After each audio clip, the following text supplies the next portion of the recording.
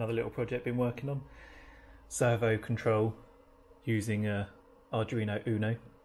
This has got a DFRobot LCD keypad. It's got useful arrangement buttons. For the switches, we're using an MCP23017 I expander. To control the servos, got a PCA9685 PWM driver, and these are handy because they're all I2C, so you can link quite a few together to get quite a bit of control. Built custom little menu here, still working on this software, but so by default everything's running. You can press select and you can get into a menu. So you can set up a new point, number 0, which is just this one here.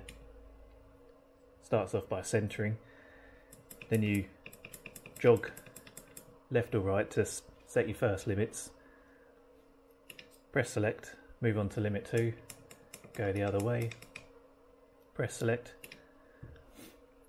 test the switch. I haven't got one at the moment, but just touching the wires will work. When your limits are correct, press select again, confirm it, otherwise it will go back into the limits again so you can change them.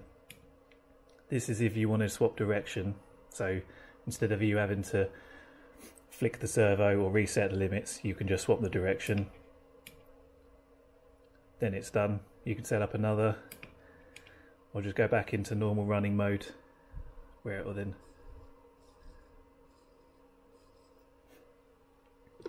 designed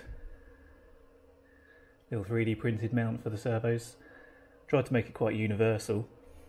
So if you've got underside, you want to mount them, you put this little insert shaft in there.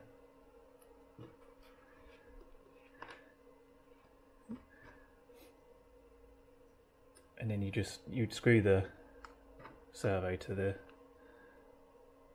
put the arm on, and then cut yourself a length of piano wire to make the little arm and the rod that fits through. If you've got a top side mount, you can use this other one, the little rod.